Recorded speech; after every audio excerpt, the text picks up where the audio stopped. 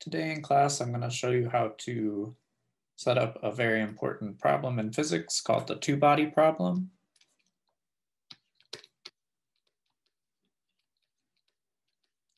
And this problem has applications in things like orbital mechanics and scattering of particles. So,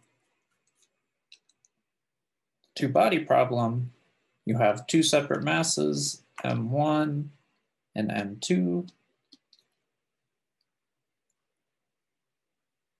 and they're located, let's say that we define our origin here.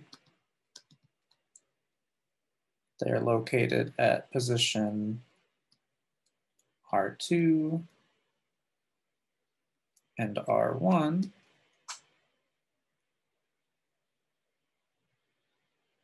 And so the distance between these two things is R1 minus R2. And we're going to define that length to be the vector R.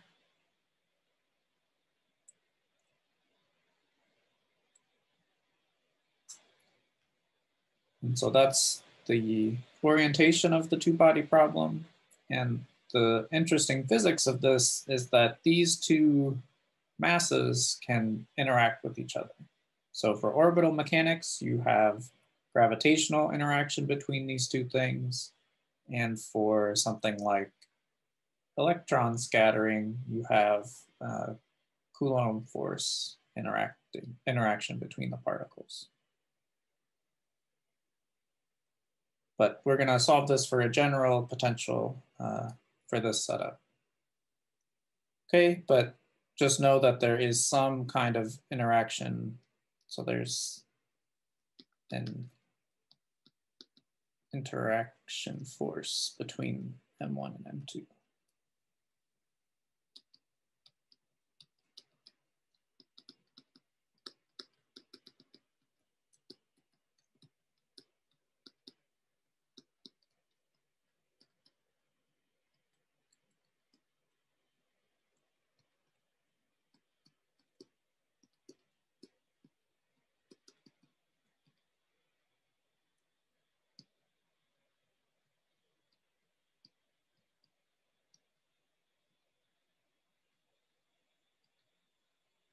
Okay.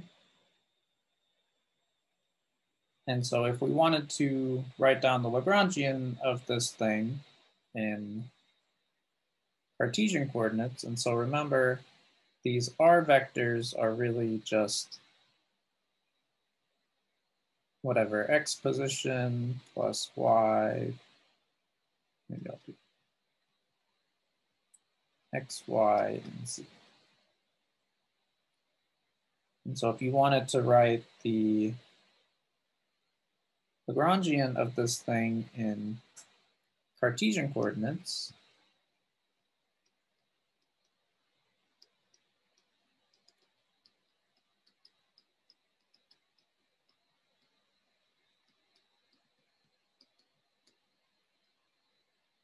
so if we wanted to look at this Lagrangian in Cartesian coordinates, we have 1/2 m1 times the velocity of mass 1, which we'll just call r1 dot,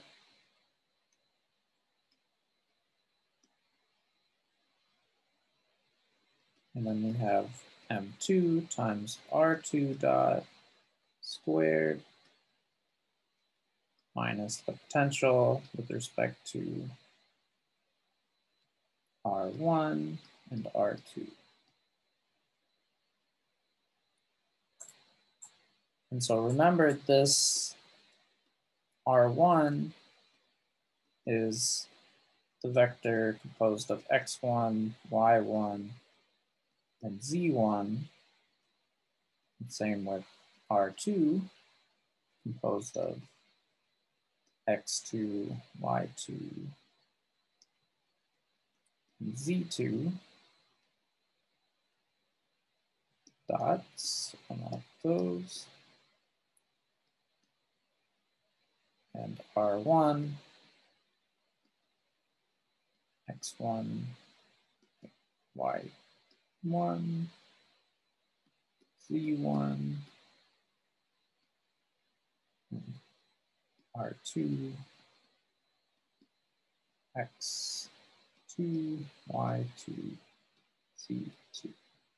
So because we have x1, y1, z1, x2's, y2, and z2, dot or undot, that's going to be 6 degrees of freedom. 3 from each mass. And so if we wanted to try to solve this Lagrangian, it would be very difficult. We would have to do 6 different Euler-Lagrange equations, and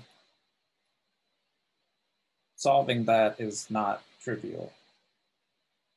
So what can we do? So one thing that we can do is define the center of mass of the system. One of the ways that we can do that is by defining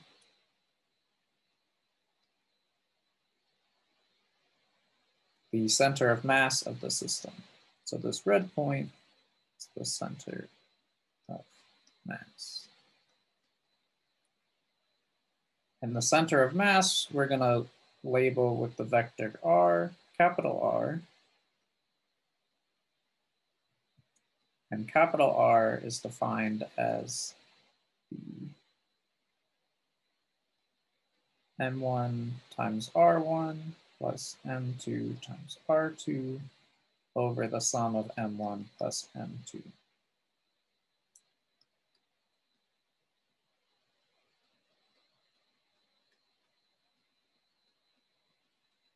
And so you can think of the center of mass as kind of the weighted average of the masses of the system. And so this is the formula for 2 masses, but you could just add on m3 plus r3 on top, and then add an m3 on the bottom, and so on and so forth if you have more masses in your problem. But we're focusing on the 2-body problem, so we only have two masses to deal with. So now that we've defined the center of mass, we have this vector, capital R, which is m1 plus m1 r1 plus m2 r2 over m1 plus m2. And we also have our definition of R, that is r1 minus r2. So now we're going to do some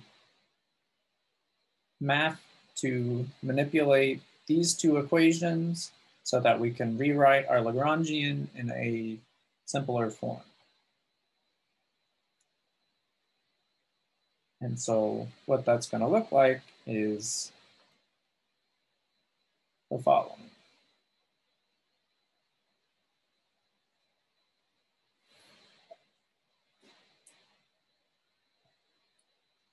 So we start with these 2 equations.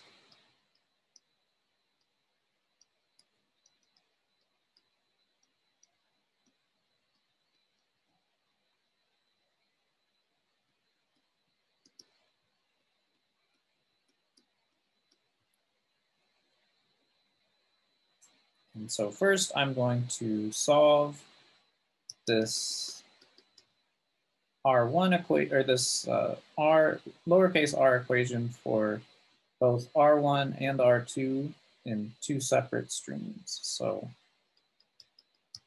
on the left, we'll solve for R1, which equals R plus R2. And on the right, we have R2 equals R1 minus R. Okay, so we'll just treat these one at a time.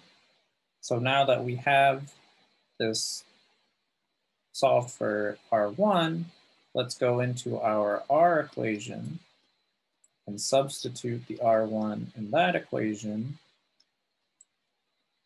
for this R1 that we just solved for.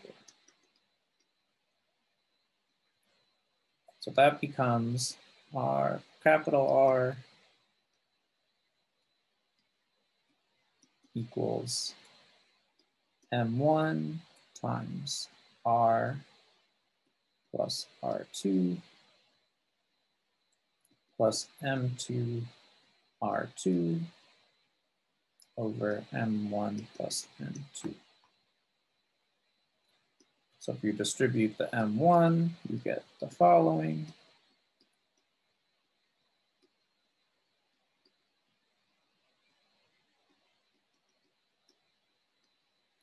Now, if we group everything that has an R2 together and factor out the R2, we get R2 times M1 plus M2.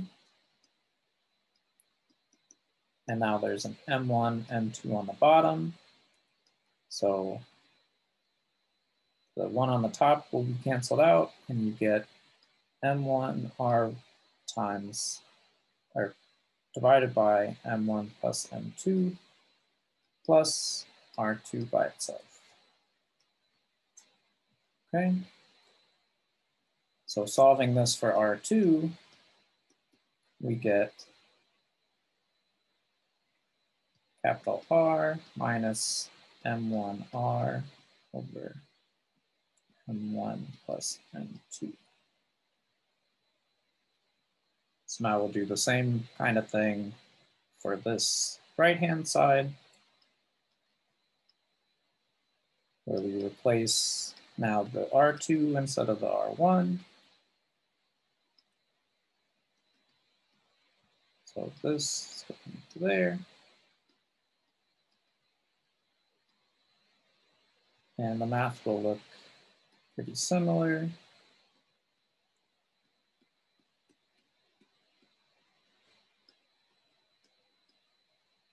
We'll distribute the M2.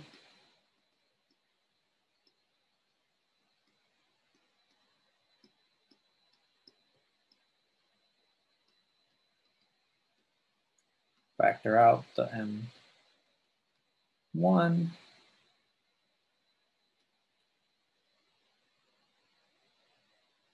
Oh, factor out the R1, not the M1.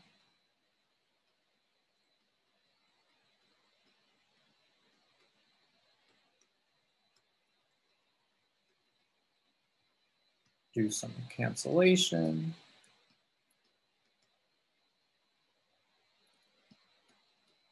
And you get this equation, which we can solve for R1, which is capital R plus M2 little r over M1 plus M2. Okay, so now we've got these two equations. We'll take derivatives of those and then we'll plug them into our Lagrangian. And so the derivatives aren't too complicated. R2 equals R minus R times M1. And so doing the dot of this is just, so I'm gonna stop writing the vector symbols because I have to write the dots over things, but just know that all of the R's are vectors here. So this is R dot, capital R dot minus M1 little r dot over M1 plus M2.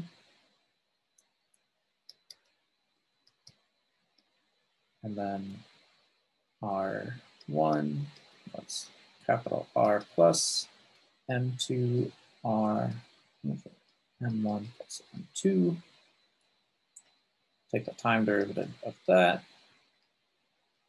which gives you capital R dot m2 lowercase r dot over m1 plus m2. Okay, so now if you remember our Lagrangian, and maybe I'll write it down at the bottom. Our Lagrangian was m1 2 r1 dot squared plus m2 over 2 r2 dot squared minus the potential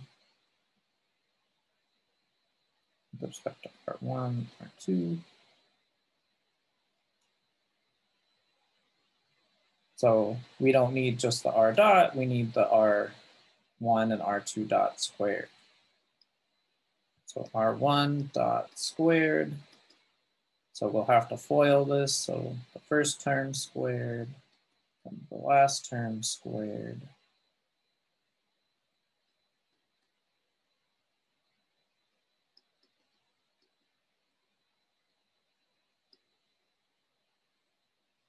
And then the cross term, which is 2 capital R dot, lowercase r dot, m2 over m1 plus m2.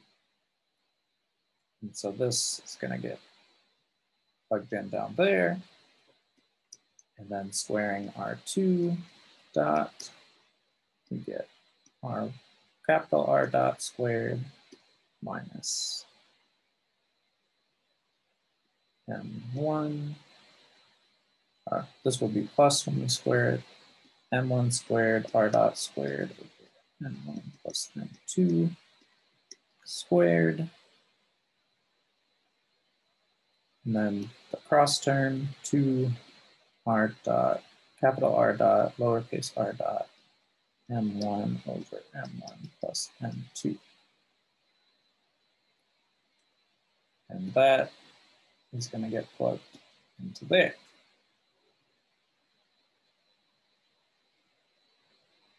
So let's do that. So we started with this Lagrangian.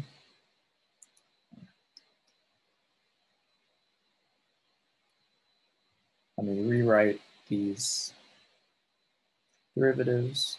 R2 dot is r dot squared plus m1 squared r squared dot m1 plus m2 squared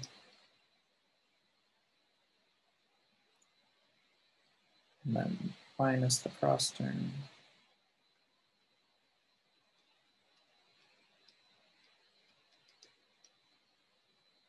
And then r1 dot squared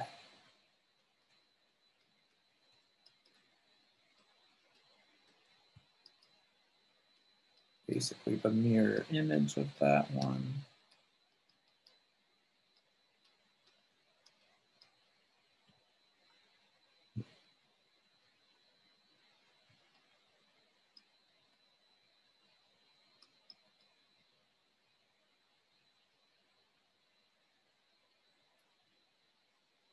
And we're plugging it into this Lagrangian.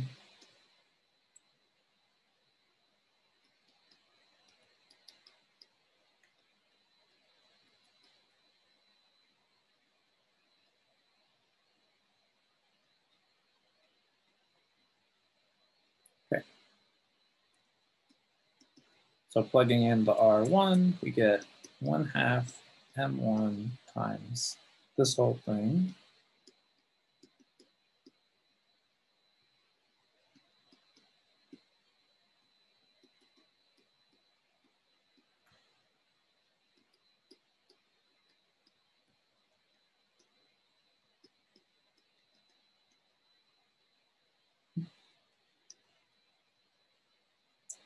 Plus 1/2 M2 times this whole thing.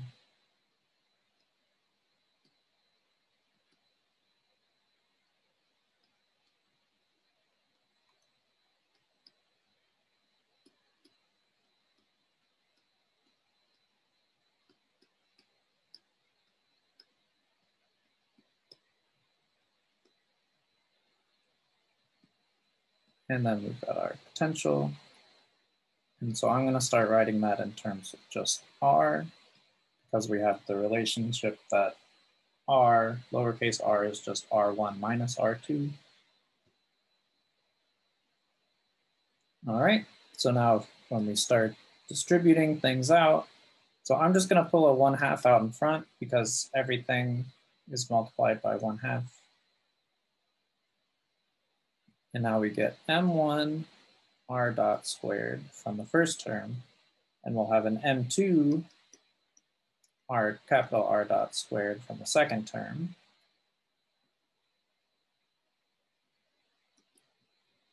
Then distributing the m1 to the second term of the r1 dot term, we get m1 m2 squared r dot squared over m1 plus 2 squared.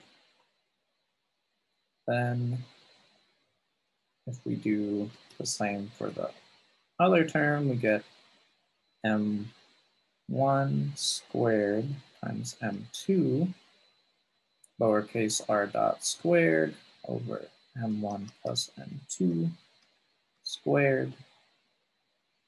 And then we'll get, for the last term in each of these, m1, m2, capital R dot, lowercase r dot, m1 plus m2. And then we'll just get the negative of that. And so they'll cancel nicely.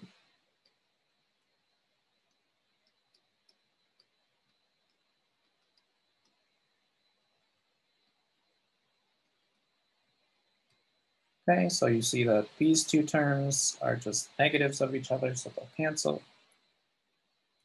For the first term, I can factor out the r dot squared term, and that gives me r dot squared times m1 plus m2. Now from these two terms in the middle, both of them have an m1, m2, and they both have an m1 plus m2 squared, and they both have an r dot squared. And so all that's left is an m1 plus m2 that's factored out. And the m1 plus m2 on top can cancel with one of the squared m1, m2s on the bottom. And you see that we're left with a much simplified version of our Lagrangian.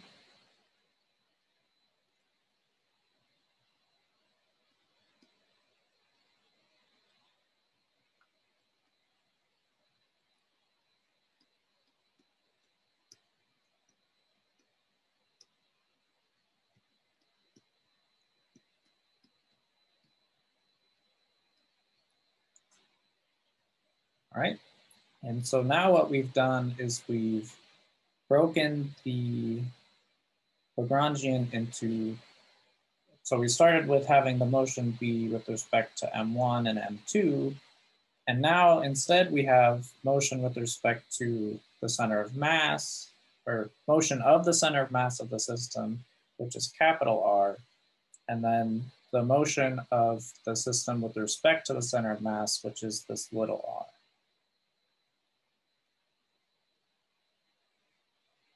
So you might think that we've kind of just traded one set of degrees of freedom for another, but in this form, there are some interesting things that we can see. So this is our new form.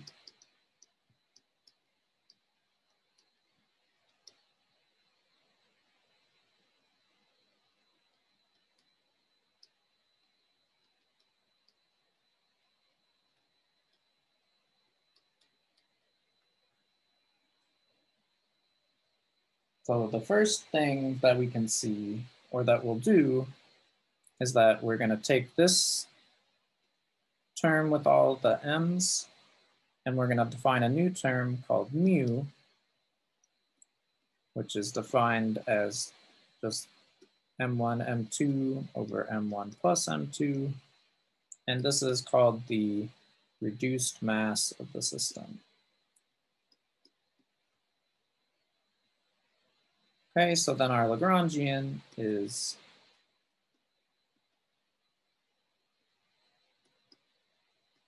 mu times r dot squared minus v as a function of r dot squared. Okay, so now that we have this mu term in there, just to make things, just to have less things to write down. Now, if we look at our Lagrangian, you'll see that the capital R doesn't appear in the potential, and it doesn't appear anywhere else in our Lagrangian. So because capital R does not appear,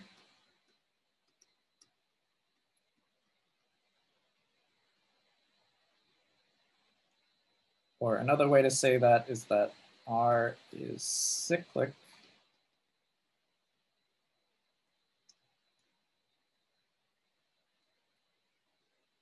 we are going to have a conserved quantity.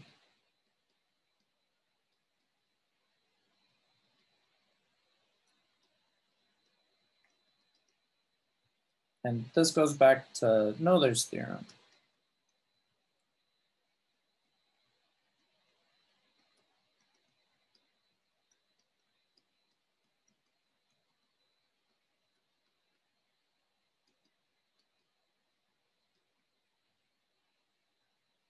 And so if we wanted to find the Euler-Lagrange equation for capital R, we would do our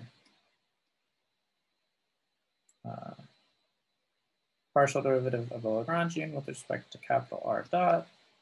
We would get m1 plus m2 times R dot.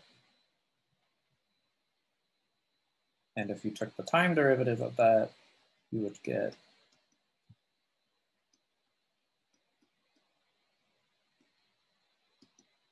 R double dot times m1 plus m2.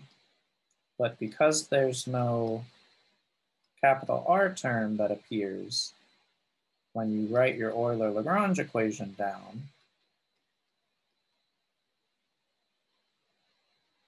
you just get R double dot times m1 plus m2 equals 0. So in the two-body problem, there is, and assuming no outside forces, only the self-interaction between particle m1 and m2, or mass m1 and m2, there's no acceleration of the system. And so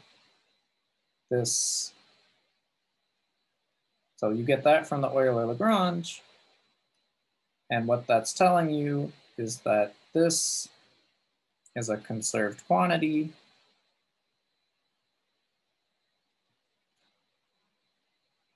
and what that conserved quantity is just the total momentum of the system.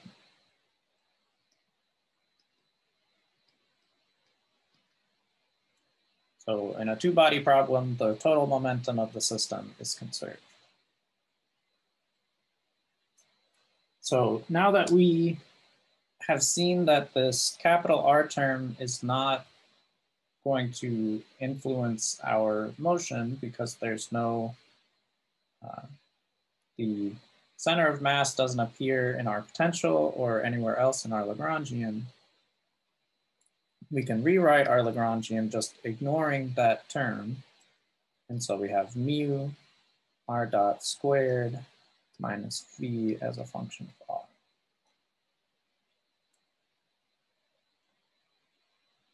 And now I'm going to rewrite the vector symbols in here because I'm going to do something that's maybe a little messy. And remember, this R vector is related to these two things. And these two vectors, and we remember that these vectors are just representations of x1, y1, z1, and x2, y2, z2. So the way we have things written is still written in Cartesian coordinates because of this fact. So this all tells us that this is still in Cartesian coordinates.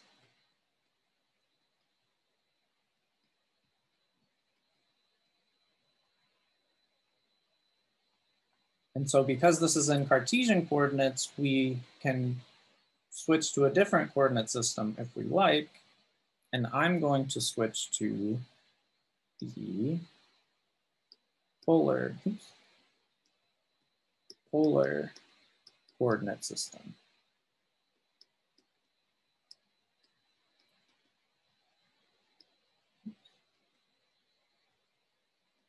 And so the general Lagrangian for a polar coordinate system is 1/2 m, and we'll just use mu in this case because that's what it is up here. R dot squared plus R squared beta dot squared.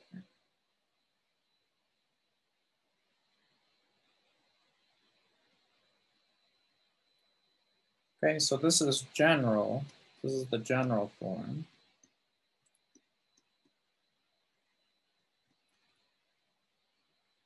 And the only thing we need to change for the two-body problem is that we know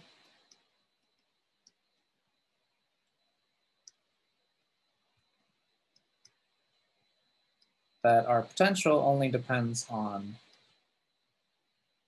the radial direction. So your potential energy doesn't depend on where you are in orbit. Okay, so this is for two-body problem, which is what we're working on. And so it's just important to note that these lowercase r's are not the same. The r vector and r are different. So r vector is related to what's up here, and r without the vector is the radial position in polar coordinates.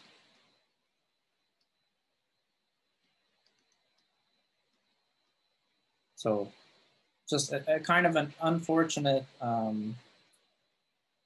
thing that we use lowercase r for so many things, but just make sure that that distinction is clear.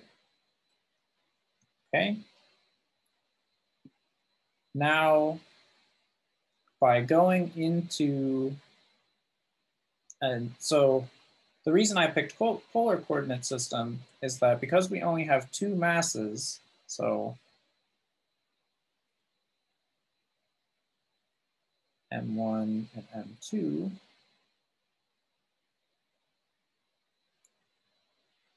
no matter how you orient two points, you can always draw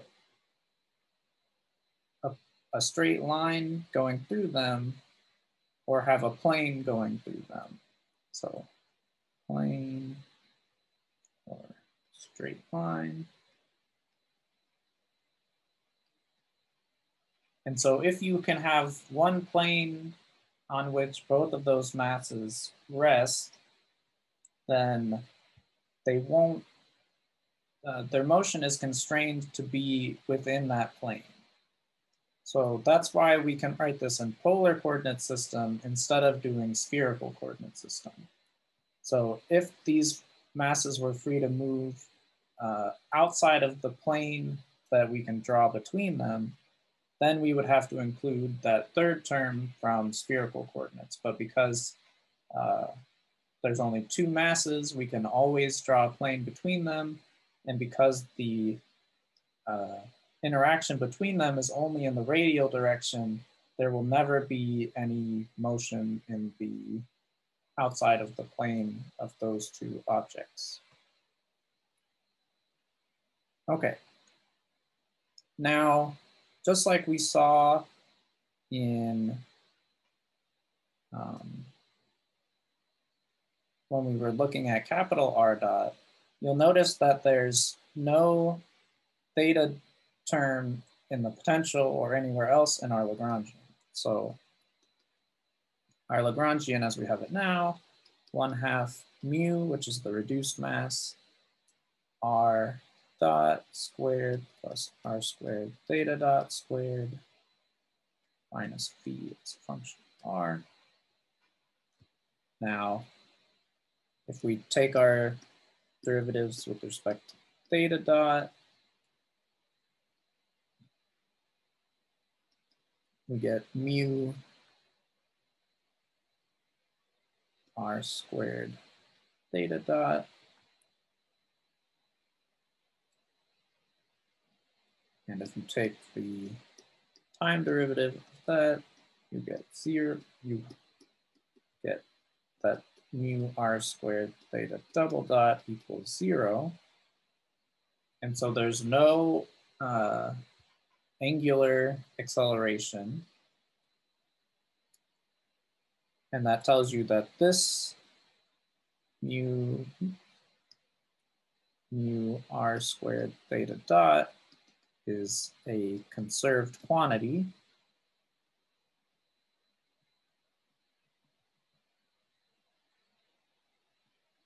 And so because that's a conserved quantity, let's just call it, let's give it a special name. Mu R squared theta dot is going to be lowercase l. So we're just defining that. So as you look at this term on the left, you might notice that this is the angular momentum term. So R times theta dot, which is the angular momentum, is just the velocity. And so we could write this term as mu times velocity, and then an R out in front, R cross V, or R cross mu times V, which is R cross P, which is the definition of angular momentum. And so we've written it as a lowercase l because we're dealing with this reduced mass term instead of the mass of just one particle. But so the conserved quantity that we just found is angular momentum. And again, because of Noether's theorem, we know that because this theta dot, this theta term was cyclic, we know that we get a conserved quantity, and that conserved quantity happens to be angular momentum. Now, let's look at the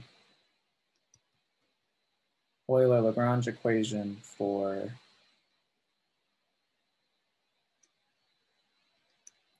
the R term.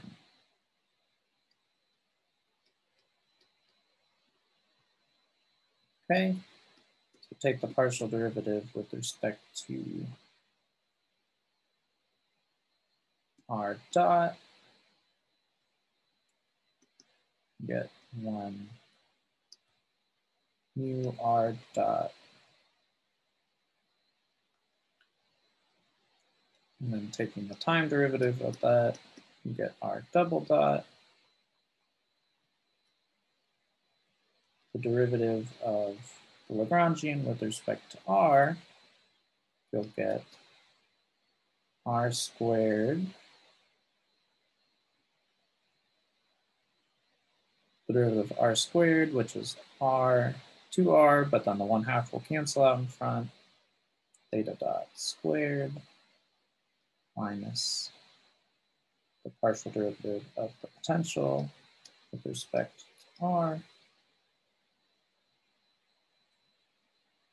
And if you put that together in your Euler-Lagrange, you get mu r double dot equals mu r theta dot squared minus this derivative of the potential. The next trick that we're going to use is that we're going to define a new potential called the effective potential.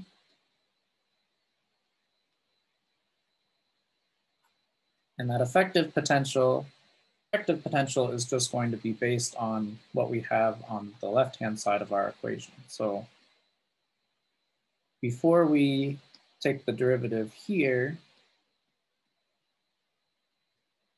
this is mu r squared theta dot squared over 2 minus b as a function of r. And that's what we're going to define our effective potential as. Now you'll remember we defined our angular momentum as mu r squared theta dot.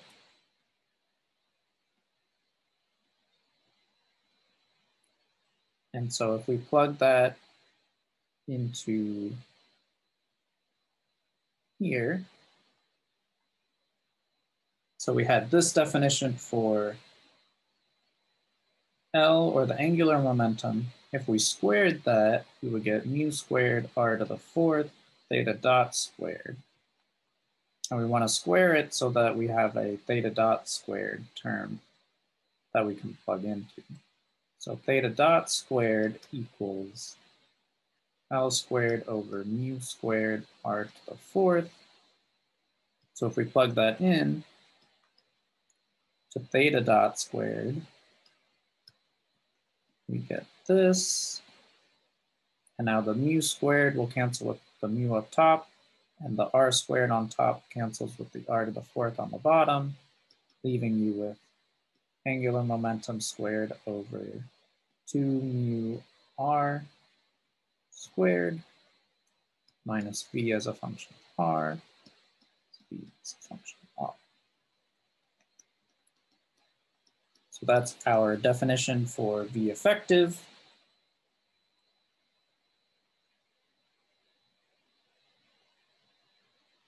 And if we rewrite our Lagrangian now,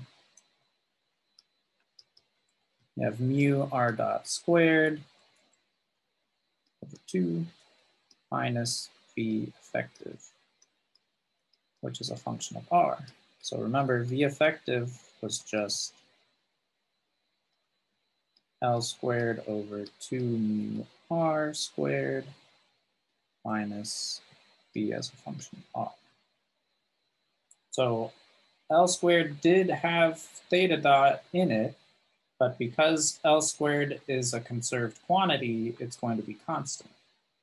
So the L squared is constant, mu is constant, so the only thing that's varying is r, and both terms have an r in it, so that's why we're writing v effective only as a function of r. Now, if you look at this Lagrangian, now we only have 1 degree of freedom.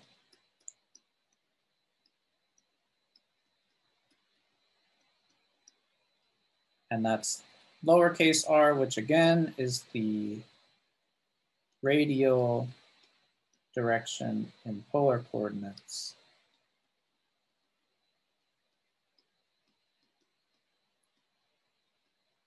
it's not this vector, which was r1 minus r2, different r's. But the point is that we've now taken this two-body problem, which had 6 degrees of freedom, and now we've simplified it all the way down to 1 degree of freedom. So this will make a much easier problem to solve. So our next step will be to take this effective potential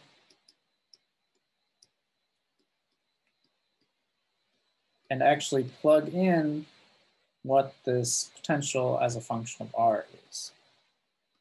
So for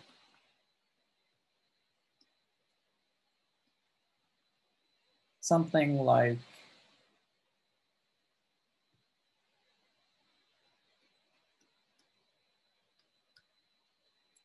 gravity, Newtonian gravity, or Coulomb's law,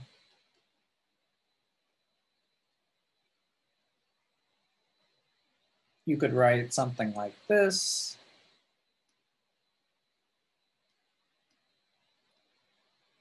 Where c is just some constant that's determined by whether you're using gravity or Coulomb's law.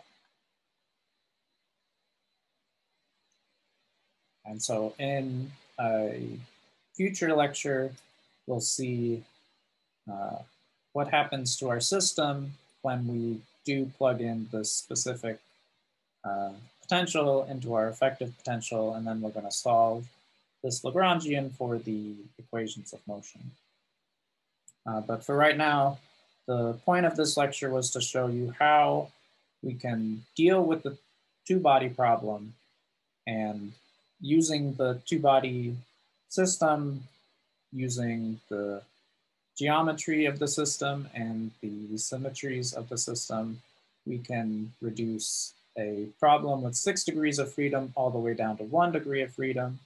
And that 1 degree of freedom problem is much easier to solve, and we'll see that in a future lecture. This has been a Dr. Strasbow lecture. Peep the credentials. Don't forget to like, subscribe, and ring the bell for notifications.